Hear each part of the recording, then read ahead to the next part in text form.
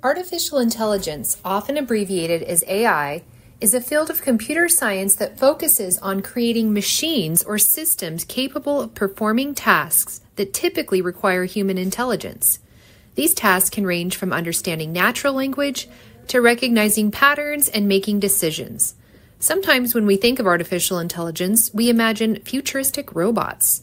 Generative AI programmers can now feed a computer thousands of examples, from the letter A to the human face to works of art and literature, and ask it to detect patterns that it uses to make a statistical guess to produce something similar.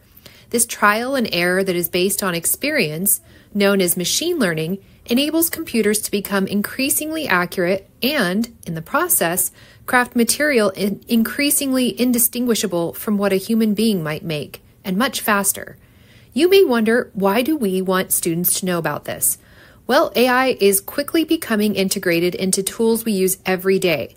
As librarians, we want you to not only have an understanding of what AI is, but we want you to know about its strengths and weaknesses and how to evaluate it, just as you would any other source. We also want you to think about the ethical issues surrounding AI. We want you to know that having AI generate content that you represent as your own, as an essay, discussion post, or art piece, is not okay.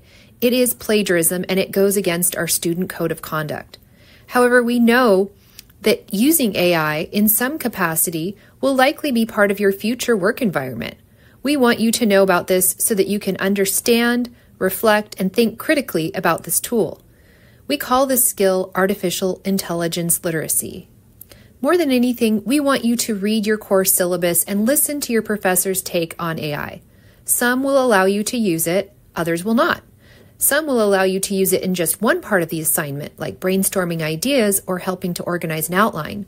It is important to assume it is not allowed unless you are explicitly told otherwise.